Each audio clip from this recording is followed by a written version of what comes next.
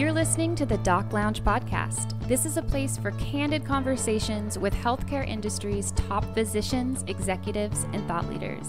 This podcast is made possible by Pacific Companies, your trusted advisor in physician recruitment. I am your host, Summer Gilbert, and I am the Director of Marketing and Branding here at Pacific Companies. And today, my co-host is Director of Recruitment, Mr. Casey Galpin. Thank you, Casey, for joining me today. No problem, Summer. I'm happy to be here. On today's episode, Casey and I got to talk to Pediatric Urologist Dr. Steve Hodges. Dr. Hodges is currently practicing in North Carolina. He's super passionate about what he does, and his focus within his specialty is in bedwetting.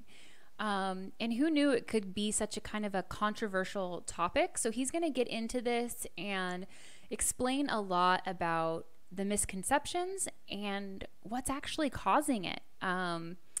I didn't know that there was an actual medical reason, and he's done his research and explains it extremely well. So if you have kids in that potty training age, I would definitely listen to this episode. You're going to learn a lot. Also, Dr. Hodges has some really good advice for upcoming residents and fellows. He has a few books out, so we're going to pick his brain about the inspiration behind these books and where we can get them. So stay tuned after this quick disclaimer for our chat with Dr. Steve Hodges. And just a quick reminder, this podcast is intended to be an open forum. Any personal beliefs, views, or opinions represented in this episode are that of our guest and do not necessarily reflect the opinions of Pacific Companies.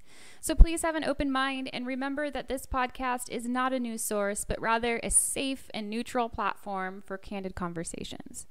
Welcome to the Doc Lounge, Dr. Hodges. So let's start from the beginning. What inspired you to get into medicine? Yeah, I was thinking about that, and I don't really recall. I was a Greek immigrant kid, and I was good at science, so it was almost like expected you become a physician. So funny, I don't remember making like a choice that that's really what I wanted to do, but I did have a neighbor in high school that was a heart surgeon, and we had career day.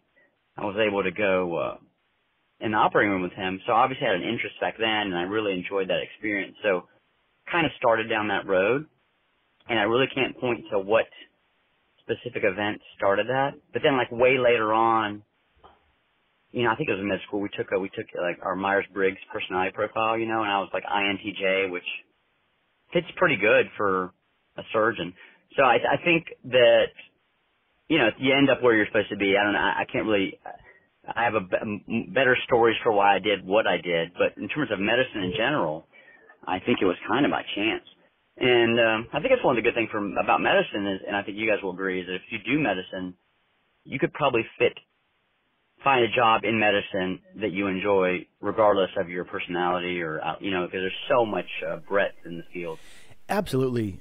Dr. Hodges, one of the questions that I love to ask is, when you're in med school, you're going through the rotation stuff, what makes you choose urology and specifically pediatric urology? How do you go about deciding that?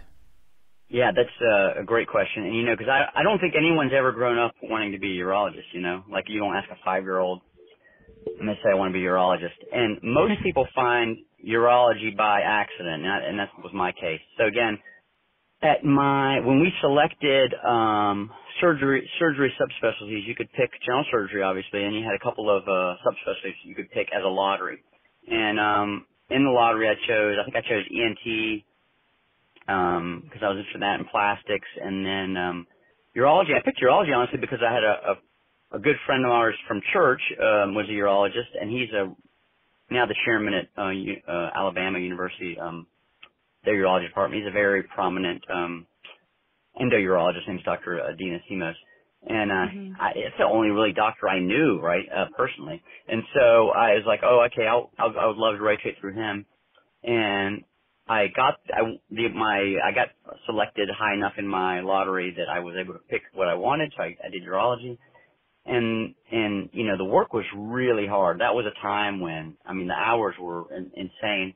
And he is a workaholic. So it really hit me hard in terms of work, but I really enjoyed it. Number one, urology tends to select for a certain personality type that fits mine well. And if you've met many surgery subspecialists, I think you'll agree that, orthopods are a certain type, and general surgeons are a certain type, and urologists are definitely a certain type, and they're kind of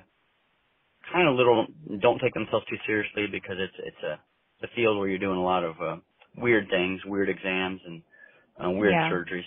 So it's kind of a joking kind of group of guys that has a pretty good sense of humor, and I've seen that throughout the field. So I think that fit well. And then when I was working with Dr. Simos, I didn't really end up liking stone surgery that much. I still don't. But I did a rotation with a pediatric urologist during that service. His name was Dr. Lawrence Cruvan, and really loved pediatric urology. So just by random chance, I had no idea what it was. I had no idea what it did. And I don't know if it's a combination of the personalities, the surgeries, the camaraderie, but it just kind of clicked. So I was lucky at that point that as a med student that I knew I wanted to do urology and pediatrology as a subspecialty. Gotcha. Tell us more about what your focus is on with your pediatric urology. Yeah, so pediatric urology in general is a surgical subspecialty that deals with congenital malformations of the kidneys, ureters, bladder, and then sometimes the genitalia. So about half the stuff we deal with, kids are born with, and then the other half are developmental problems, problems that they have developed, and it usually deals with urinary tract infections or incontinence. And so that's like all of urology. I do a lot of general urology, but I've gotten a specific interest in voiding dysfunction, and that's for various reasons. Number one is urologists are surgeons by nature. So most urologists just use clinic as a means of either setting up or following up surgery. And so because that's the main thing that we do, and that's how we make a living. But so if you go to most other urologic programs, there will be physician extenders, nurse practitioners, PA. They handle all the children with incontinence, or they call them, voiding dysfunction clinics. So kids that come in with bedwetting, daytime wetting, infections, they won't even usually see the urologist. But by chance, where I was working with two other urologists. One is still my chairman, Dr. Tala, who's a world famous, researcher. He does tissue engineering. He's in the lab a lot, although he's very busy clinically. And the other surgeon was Dr. Gordon McClory, who was a famous reconstructive surgeon. He was doing these, big surgeries. We do them together, obviously, but he had much more experience. They're very rare cases that take, all day. And so he was seeing most of his patients in follow-up. So by chance, I was seeing most of the patients with incontinence since there was no one else to see them. And what happened was that I was doing the routine therapy for this that we've been taught, right? I was doing the cookbook therapy that, a PA or a nurse practitioner would do somewhere else. And these kids were not getting better. Early in my career, I was saying that these kids they're not progressing. I'm doing all the things that we're supposed to be doing, and they're not getting better. And it kind of was bugging me, because there's only so many times where you can bring a kid back to clinic and they're no better and you have nothing else to offer them. So a couple of interesting things happened all at once at that time. One is that I took a trip to Cincinnati Children's Hospital for a course. This course was the Alberto Pena course, which is on anal rectal malformation surgery. So there's certain conditions of the anus and the bladder that kind of go together that we fix with general surgeons, such as imperforate anus or cloacal anomalies and so forth. And so I went there to learn about that. And at that course, I noticed that they were doing really aggressive bowel programs for these kids for various reasons. These kids were born with conditions that necessitated it. But during that program, they were x-raying all these kids every time they would see them to see how they were pooping. And then when I got back from that course, I had a surgery for kidney reflux on an infant, a child, that was pooping normally according to the parents. We were doing all the things that you should do to help this problem resolve, and it didn't resolve. So when I did the surgery, I was shocked to see that the child was really constipated.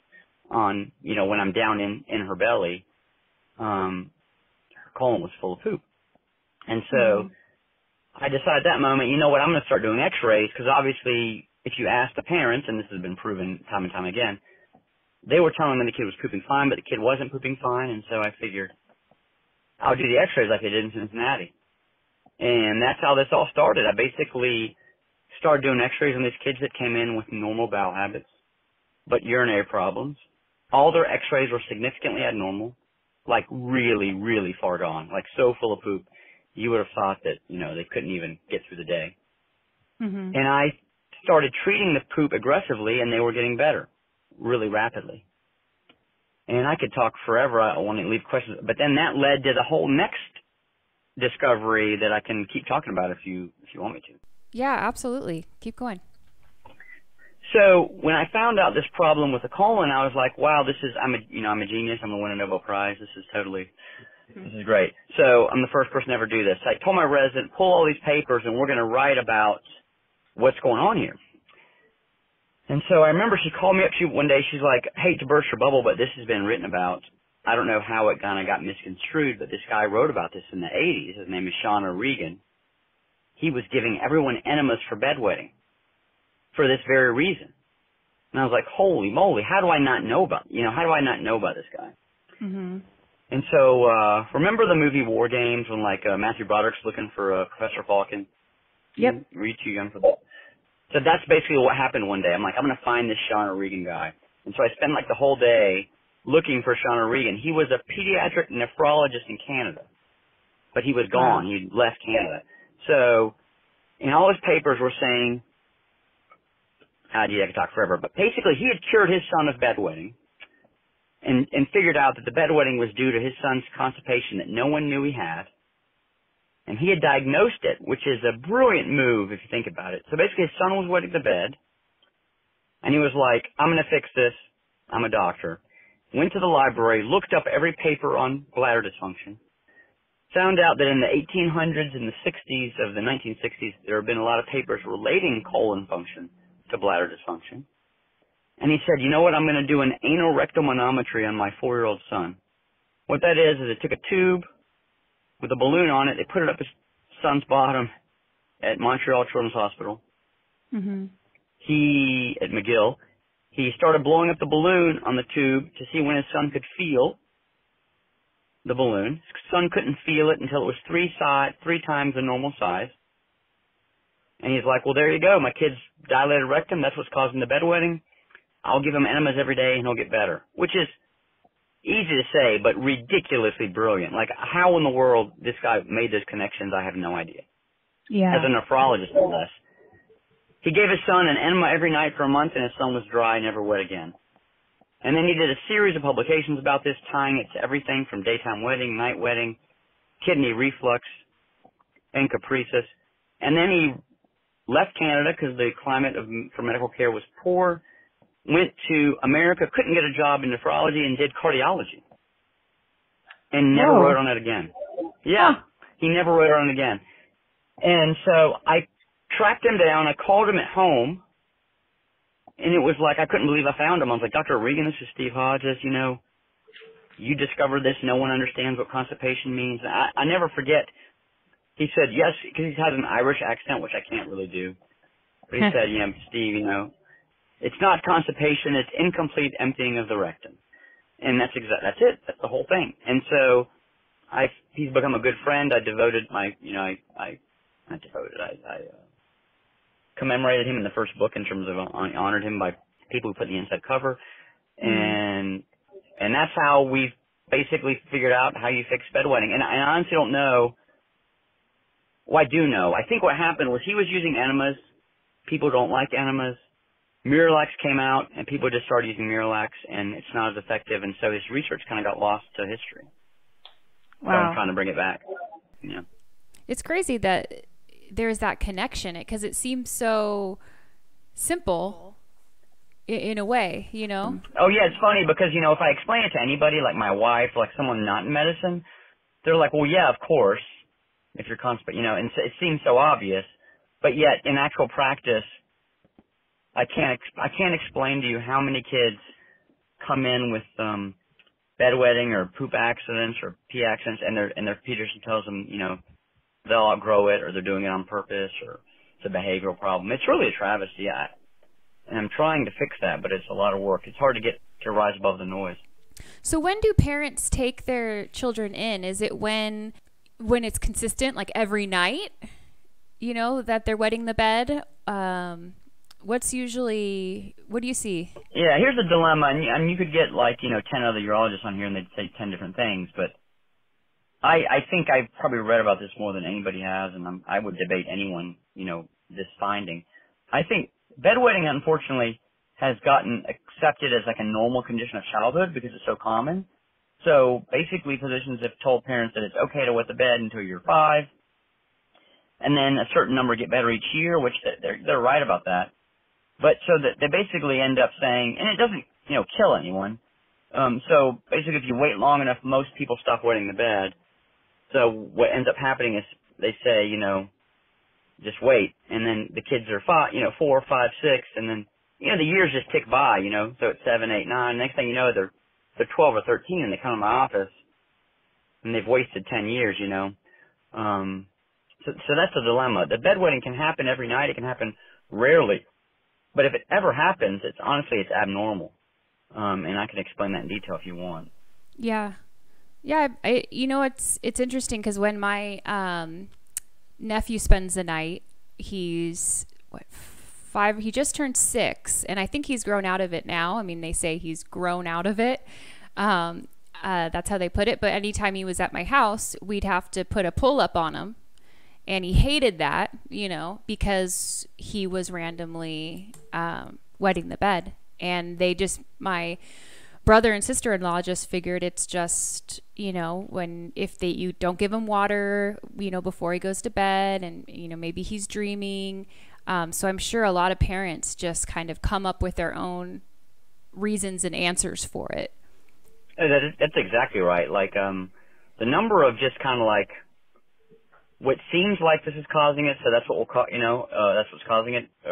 So every parent thinks their kid sleeps too deeply, or they make too much urine at night.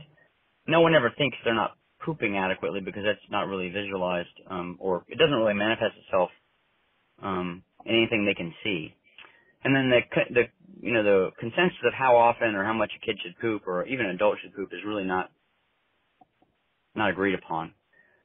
So I can tell you this, though, that in the urologic literature, newborn infants that are being monitored for wetting do not wet while they're asleep. They actually wake up, pee, and then go back to bed. So and as far as I know, this is the one I hedge a little bit. I don't know of any other mammal that pees while sleeping. So that's what led to me to think this is a human created problem, right?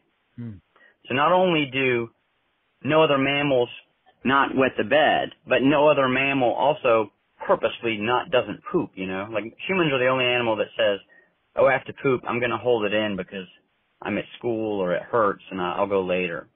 So no other mammal does that. So Dr. Hodges, do you get a lot of pushback from parents about having to give their kid an enema every night? And how long do you normally have to do this for to fix the bedwetting? Is it a month like his son was, or is it elongated for a long period of time? Yeah, so it's funny. I mean, interesting funny, not ha-ha funny, but it's interesting that, a lot of people don't want to give enemas, and that's fine. We do different other therapies. It's just the most direct approach to the problem, Mm-hmm. So, and I thought no one would do them. I didn't think it would be bought in at all. So, about certain percentage of parents will say, no way, my kid's not going to do that. But then other kids, an equally large problem is some parents that just kind of run with it, because I think you should do enemas, but you also have to monitor your progress, because what we learned, and this is what we've kind of expanded on Dr. Regan's work a little bit, is that just because you have a dilated rectum full of poop and you give a month full of enemas, and to answer your question, Dr. Regan's therapy was designed for bedwetting, and he had a 3-month course, which was a nightly for a month, every other night for a month, and then twice a week for a month. So his thinking was you would empty them out in the first month and kind of taper them off. Mm-hmm. what we've learned is that not every kid gets better in a month, you know, and you could be doing enemas and not get any better if they're not getting the rectum empty. And so, we do them for months at a time, but we check progress every 4 weeks, and we don't just do them willy-nilly if they're not getting better. And so that's my biggest concern is not parents not wanting to do enemas. It's parents like just reading this and then just doing enemas for like 8 months and then not talking to us, you know, because you need to have some guidance for it. And the key is did you actually get the problem solved? It's not doing an enema that fixes anything, right? Fixing the problem means emptying the rectum so that it shrinks back down to normal size. Would this have anything to do with a child's diet? And is there foods you can eat or give your kid that would help alleviate this problem? Yes, everyone. You know, I would never say that diet doesn't matter, obviously, because the modern, you know, anyone that has kids knows it's hard to feed them a healthy diet, high in fiber, right? And I think, you know, and getting them to eat. But my view on this, the more I do this and the more I've seen, is that this is primarily genetic and personality based. And what I mean by that is, I've seen kids that have parents that are so, you know, I guess this would be a pun, so anal about the kid's diet. And so the parents are so type A that the kids are eating like no gluten, no sugar, they're doing like whole foods, and these kids get backed up, right? So I think, I mean, obviously you should eat a healthy, well-balanced diet, but if the child is anal retentive, for lack of a better word, or the type, or has the genetics that he's prone to constipation or prone to withholding if they are constipated, then no matter what you do, they're going to need help. That's kind of our hypothesis here is that the modern diet and the modern human brain are such that I don't believe kids that are prone to this can poop without help, because we're just too smart for our own good. And there's, you know, like if it was 10,000 years ago when you were out roaming a savanna, just eating nuts and berries, you probably would poop fine because it wouldn't ever hurt. But if you're in the real world where you're eating whatever you're eating and you're in diapers and you have a brain that says your poop hurts at all, you just squeeze your sphincter and the pain goes away, then most of those kids need something. And I think it used to be like castor oil or whatever, and now it's Miralax. But I think modern humans need help pooping it during childhood for sure, almost always. Yeah. How fascinating. It's just something that I would have never thought about. So, and it's such a big, I mean, every parent goes through it, you know. Oh my God, yeah. And so, you know, what's the two most common problems seen for children in the pediatrician's office? It's allergies and functional constipation, right? Yeah. And I think all of this is just kind of, you know, how we have heart disease and cancer is just kind of like a prehistoric human trying to fit in a modern world, you know. I think a lot of these problems are the same thing. This interests me, probably maybe doesn't interest you, but I was trying to figure out why everyone needs braces, you know. You ever thought about that? Yeah. Why humans would evolve crooked teeth? Yeah, I have not thought about that.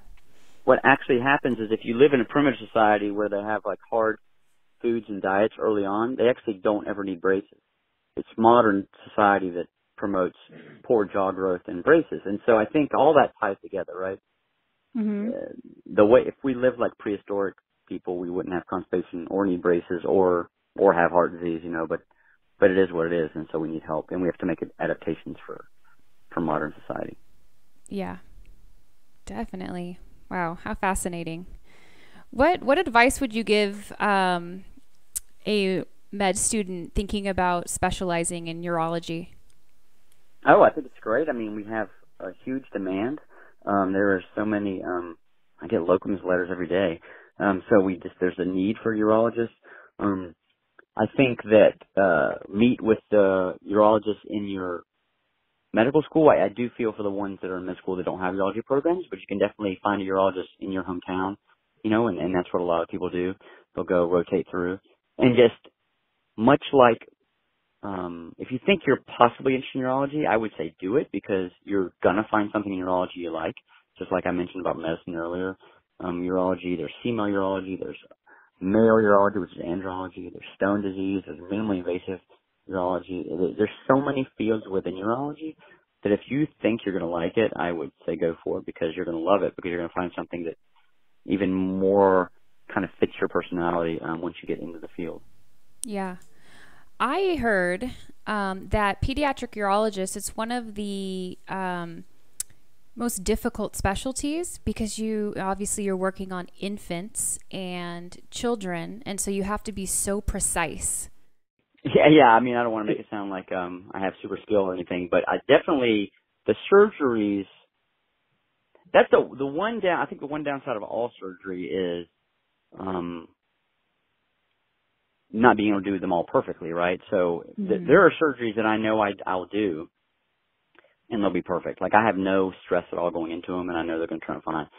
But certain reconstructive surgeries, much like for plastic surgery or anything where it's a small suture, small tissue, and especially if you're dealing with the urinary tract where you could have a leak or an obstruction, I get a significant amount of stress with regards to that, because you can do, like, hypospadias is a classic example. We joke that hypospadias is a harsh mistress, because you can do several cases and do them exactly the same, and some will heal perfectly and some will fistulize, and you just can't really wrap your head around why the one failed. It's just a tough surgery. So we know that the more you do and the kind of more experience you get, the better you do, and the sign of a surgery that has not been perfected yet, that's constantly being modified, and that's the case for hypospadias. There's new innovations and new procedures, techniques always being introduced, and that's because they're not perfect yet. And once we get that down, that innovation will stop. But for now, we're always looking for ways to make it the perfect repair, and that's still kind of elusive. Yeah. Talking about innovation, how has medicine changed since you started practicing?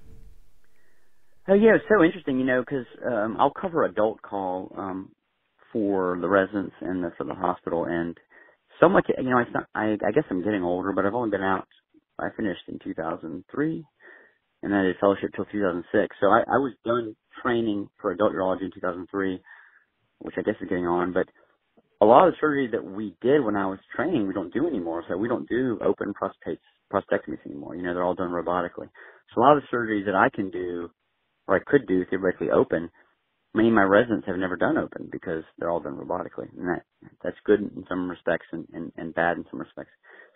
The technology's improved for stone removal and stone. I remember we used to laser these stones, and we have to break them up into tiny pieces, and we have to go get the pieces out. And we used to think, I wish there was a way to just break them and then suck the pieces out as you break them. Lo and behold, like after I finished, they came up with that. And then we used to do transurethral prostate resections for BPH, and we'd have to do it a certain length of time with a certain fluid, because it only had unipolar cautery, and you couldn't do it with saline. And now they've advanced to bipolar, and you can do all that in saline. So there's a lot of technological, scientifically, equipment-based innovations. And then there's been a lot of innovations in treatment of disease, too. For prostates, there was no kind of MRI of the prostate before. Now that's guiding a lot of biopsy. We used to treat, all prostate cancer with surgery. Now we observe a lot more. So it's just, it's interesting to see. It's hard to keep track of or keep on top of every field. But I definitely notice I'm kind of falling behind in my adult test skills for sure. I have an interesting question. This is more just for me. My niece is 1.5 years old. What's your best advice for somebody when do you start potty training somebody? And is there can you start potty training somebody in a specific way to hopefully avoid the bedwetting, or is there any correlation between the two of those? So here's my my understanding on this, and obviously I think I'm right, but there's a lot of controversy. There's a lot of people that promote elimination communication. They want to train little infants and they want to avoid diapers. I would put it this way, which I think is a good way to understand it. Like, what other kind of responsibility, meaning a decision with an action, would you give, an infant? And the answer is zero, right? You wouldn't have an infant choose anything because they have no idea what they're doing. They're just babies. And so to give them complete control over when they go to the bathroom, I think is a problem. Now, you can't keep them in diapers forever, but I noticed with my own 3 kids, and this is borne out in my practice, that you can't really teach a child to go to the bathroom in a timely fashion much more before 3. So sure, you can teach them to hold their pee and poop in so we don't wet, but you'll never know if they're holding it in too much, right? So it'll be just kind of luck of the draws whether you get a kid that is a withholder and has the genes that leads to accidents. And you won't know that until it's way too late, years later when they have accidents. So we've proven that early training is actually bad because it leads to withholding and then leads to accidents. So my theory is don't start before 3, because you got to be able to talk to them too. Be like, did you go? Do you have to go? You have to be able to communicate somewhat. They have to be able to tell you they have to go. They have to be able to kind of get themselves to the bathroom, kind of unbutton their pants. So there has to be some kind of cooperation. Otherwise, you're just kind of training yourself to kind of put them on the potty. So from my experience, starting at 3, and then if they're not trained by 4, then you have an issue. And then before the ages of 3, just really focus on them, pooping regularly, and don't let them get constipated. Don't let them go, days without pooping, because that'll set up for failure. And of course, if they demand, like some parents say, we're not forcing them, but they just want to go, and I'm cool with that. I just don't want them to lose track of what's going on, and make sure the kid understands that they want to do it in a pull-up, that's fine. Yeah. Because the problems arise from withholding, not from actually potty training. Does that make sense? It's that you give them the choice and they choose not to go. And I'll give you one other anecdote to why potty training is bad from that, not like it's a value judgment, but why it's negatively influences health. So little girls come to my office with UTIs, like simple UTIs, cystitis, bladder infections all the time. Do you know when they show up? Like without fail? Right after potty training. Right after potty training. Okay. Yeah, so what does that tell you? Like they were emptying fine, no infections. All of a sudden they potty trained and now they're holding it in too long. And they're holding it in too long because E. coli is growing in their bladder, Mm-hmm. So that really hit me as a good evidence for kind of delaying things a bit. One more question involving this potty training thing. Is there a difference with People swear by that. I haven't really noticed it. It's just girls are more prone to infections, so I think that's something you have to consider. But in general, I think it depends on the genetics in terms of whether or not. Yeah, I'll clarify that by saying I have 3 kids, right? 2 of them got constipated, the other didn't. They ate the same diet, right? So something in their genes led to that, and then and ties into that personality, whether or not you're a withholder or not. You're the kind of kid that will poop if they need to, or will hold it in, and also whether or not holding in poop manifests itself in any way. There's a lot of kids out there that are full of poop that have 0 symptoms, and that's just how they're wired, and it's good for them. And it's probably not a medical problem if they're feeling okay, but they may have, belly pain from the poop, but it doesn't really cause any issues. That's kind of why it varies a lot. Yeah. Well, we need people like you to study this stuff, because I think our society is so used to just thinking, well, it's just their age, it's just common. He's just growing, and there's actually reasons behind it. So. Oh yeah, and if I was going to be like a take-home message for this, is number 1, accidents are not a child's fault, right? Incontinence is a large cause of child abuse, and that should be like a never thing, and no one ever talks about it. I don't know why. I tried to kind of present about that, but it seems to get ignored. But that's a big deal, and so people need to understand that if your child's having accidents, it's not something that they can be punished out of, because that's a travesty. And the other is that if a child's having accidents, whether it's due to the constipation or not, it's a medical problem, right? So it's never normal to be peeing or pooping on yourself. And if you said, they'll outgrow it and ignore Hodges' poop theory, that's fine. But what if it's something more significant, right? They may be having accidents because, sure, 95% of the kids are just constipated, but 5% have, either an anatomic or a neurologic disorder that needs a workup. So even if you were just trying to find those 5%, that's why I think all these kids with accidents, parents should get their kids to a doctor or to a urologist and get them worked up, because it's never normal and it can be fixed. Yeah. Well, tell us about, we're just getting ready to wrap this up, but I know you have a few books out. Tell us about those books. Oh, yeah. So the very first book we wrote was in 2012. It's called It's No Accident, which was our kind of when we first got into this. Tells a story basically that I went over earlier. about how we made this discovery and how we found Dr. Regan and started treating this problem. And then that was published by a publisher, and we've never been able to get the rights back because it's kind of outdated now. We've changed our therapies quite a bit, or not changed them, but we've updated them. And so we're never able to do a new edition of that book, which is unfortunate.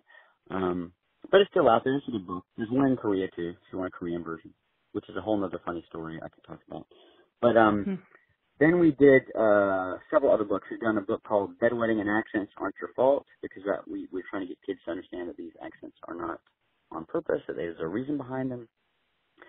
And then we've done a MOP book, or the MOP Anthology Edition.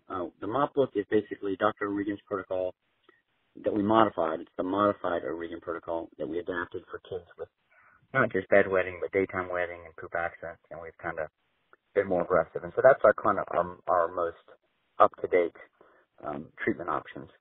Got a couple of other just like fun books about the topic, like Jane and the Giant Poop. We've got like a workbook for kids to learn about it.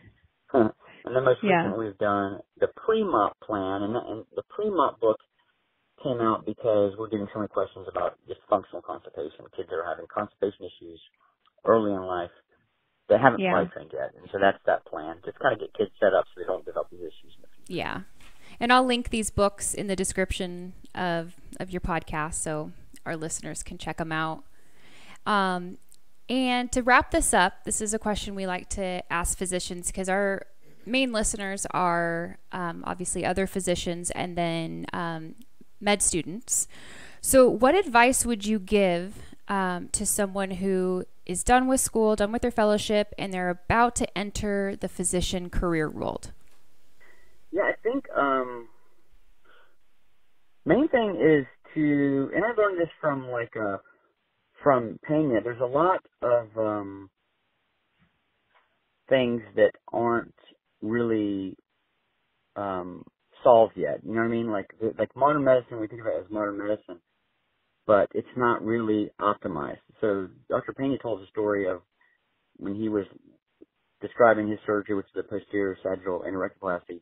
He was looking for a muscle that someone described that like wasn't there. You know, he was like kind of like the emperor's new clothes kind of thing, where if you have someone that's prominent in the field, they're not infallible. So if you're doing something, and like I did, and you're not getting good results, don't question. I mean, you should question yourself, make sure you're doing it right.